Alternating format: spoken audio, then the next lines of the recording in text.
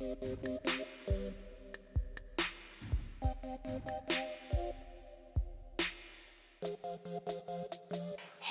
this is Ashley, and you guys are watching Ashley Epidemic, and I am here for an album review for GOT7's Eyes on You.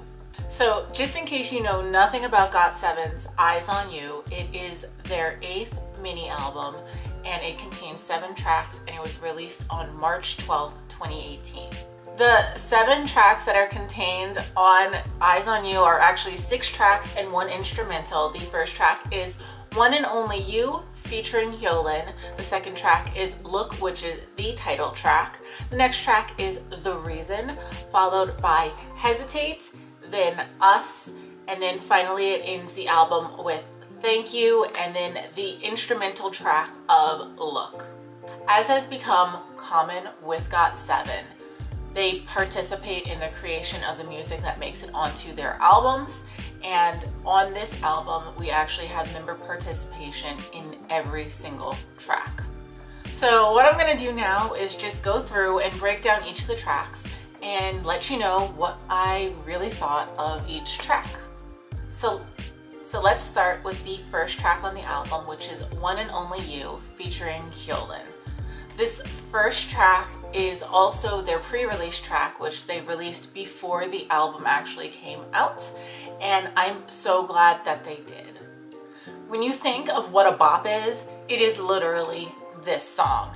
Everything about this song just makes you want to move. It is a great song, and one of the best things is actually the Hyolyn feature. When I first heard that Hyolyn was going to be featured on one of their tracks, I was a little bit hesitant, but I was excited. And I'm really glad that I was excited at the end, because this is fantastic. So the way Hyolyn's feature was actually done wasn't that she just popped up for a small section of the song and then disappeared like many features actually end up working.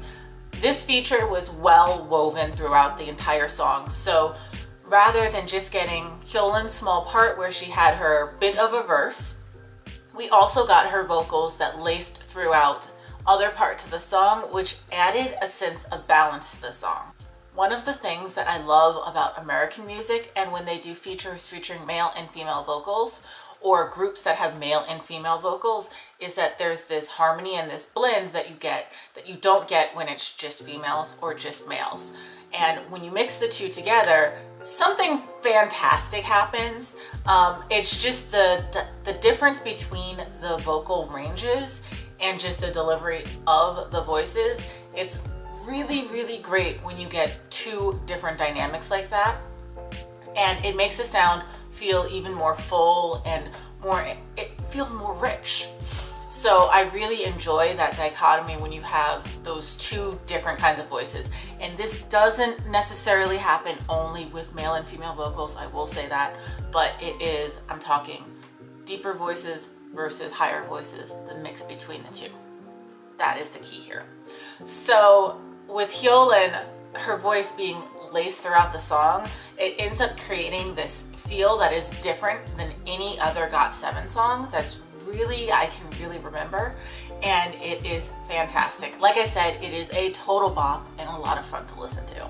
I also want to mention that this is a song that was lyric written by JB, because JB tends to get a little bit extra push, and he tends to have songs that end up making it to be either title tracks or promoted tracks, and that's what we got with One and Only You. He wrote the lyrics. Next up is Look, the title track, and this was the lyrics and it was composed by JB. He did not do the arrangement, but he did do lyrics and composition. So another JB track, and you really get to see how JB flexes his muscles when he works on title tracks, because they sound very different than the songs that are even B-sides or the things that he does on his own.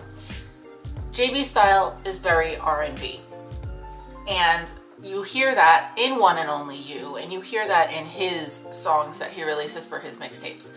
But you don't hear that as much with the title tracks, and that's exactly the case with Look. However, you do see bits and pieces of those influences pulling out, because there are bits and elements that are very R&B, that are a little bit harder, that aren't quite as electro-poppy and quite as dance as the rest of this track, because there are moments where there are certain drops that just kind of hit you, and they're a lot harder throughout the song. One thing to also note is that this is a song that mixes different genres together, and a lot of times when genres start to mix, things go haywire, whether it's just because it's a weird transition or because the genres being mixed don't really work. In this case, the genres that are being mixed are close enough together that they do work. However, there's still something that is a little bit odd about the way that these different genres are mixed in together. And while I really enjoy the song, so don't get me wrong, I realized that I love the song when all of a sudden I was sitting in my car and I just started bopping to the song all on my own. But there is something that is just a little bit off that I think I wish that was the transitions were maybe a little bit smoother, because it's not the transitions between the genres, but between the rises and the falls, the drops pretty much. I tend to prefer songs that have a more steady build and then they have their drop.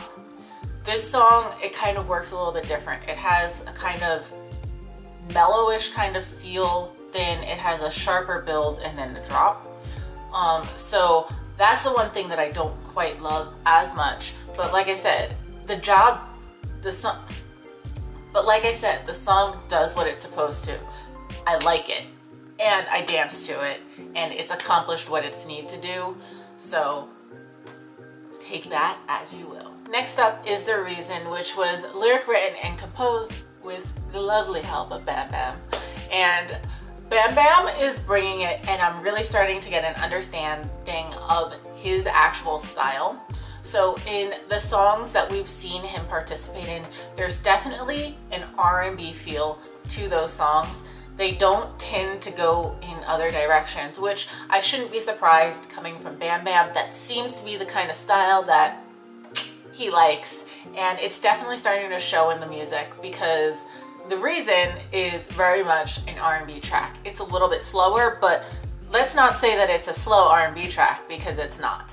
The song definitely has its highs and gets really upbeat at points, but it is definitely one of those songs that is a little bit more mellow on the whole. It's one of those songs that you catch yourself singing to and you don't even realize, because the song is pretty darn sweet, and it's one of those songs that'll just like, it'll hit you in the feels a little bit, and it doesn't mind doing it while making you want to dance and sing.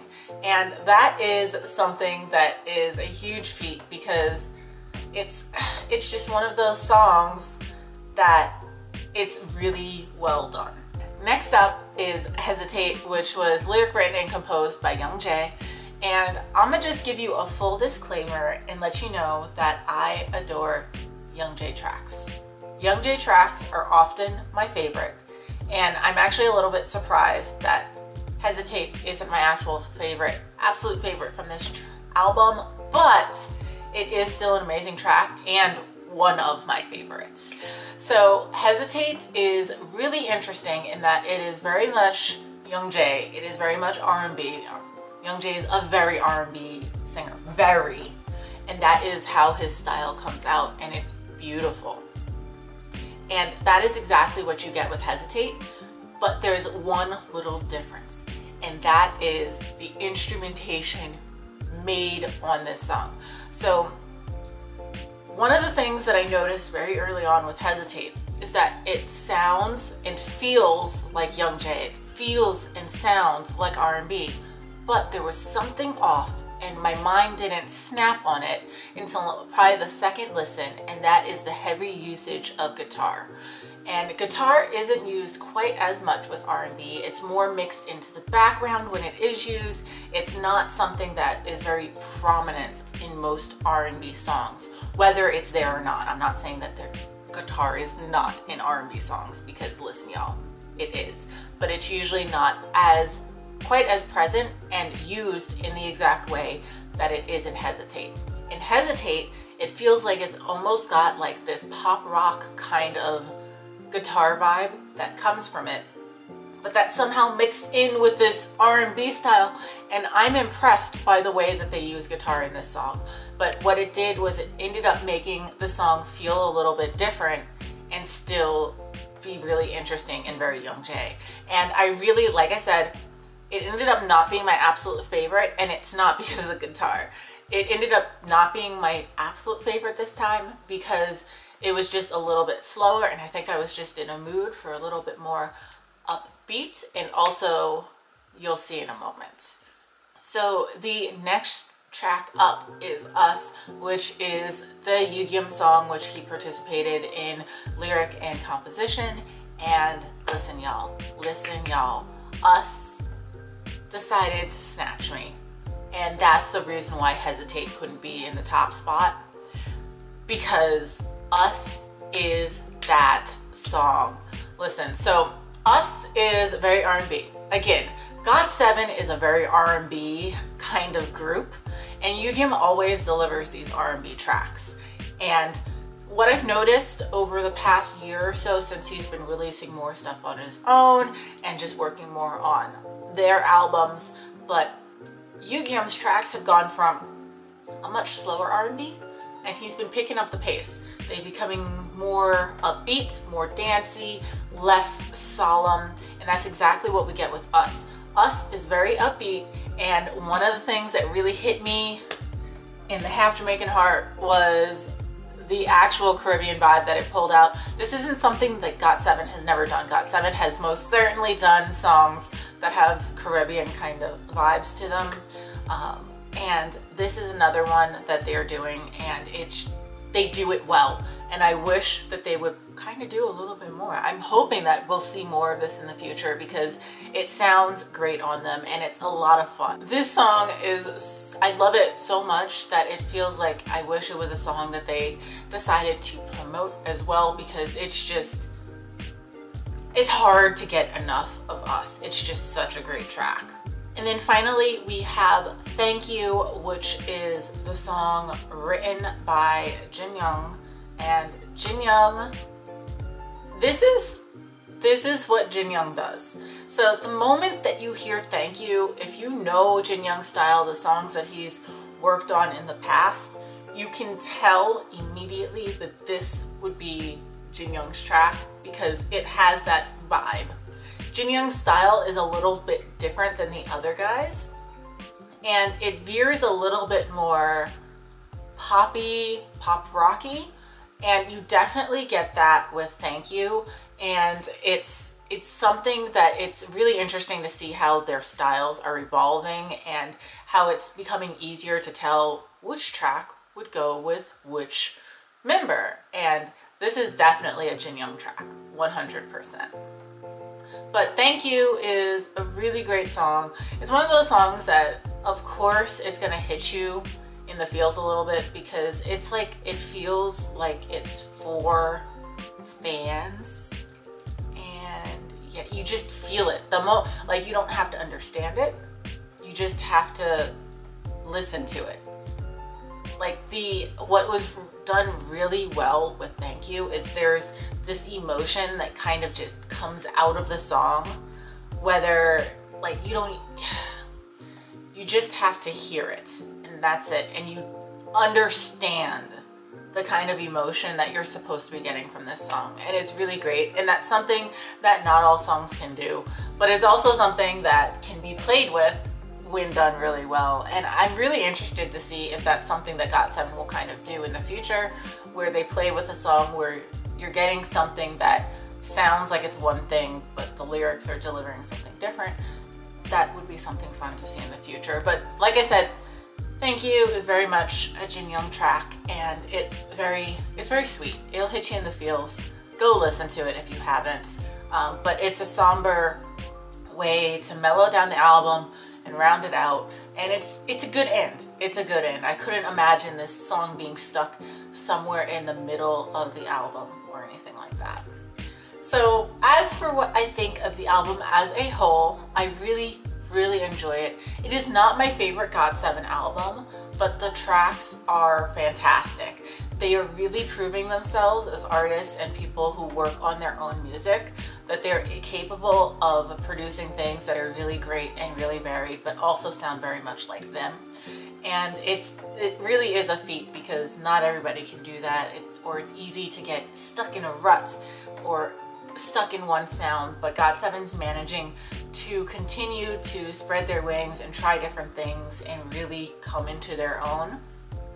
And I just really enjoy this album in general. So yeah, I'm very pleased. I listen to this album all the time. I'm going to work constantly. Well, I'm always going to work, but I'm constantly listening to this album as I'm driving into work. And I don't think I'm going to be stopping anytime soon, because I just enjoy it that much. But let me know, what is your favorite track from Eyes on You in the comments down below. And I hope you guys enjoyed this review. And since this is still one of my early reviews, let me know if there's anything that you would like to see from future reviews, things that you'd like me to focus on or talk about or touch on. Let me know in the comments down below, and I will see you guys next time.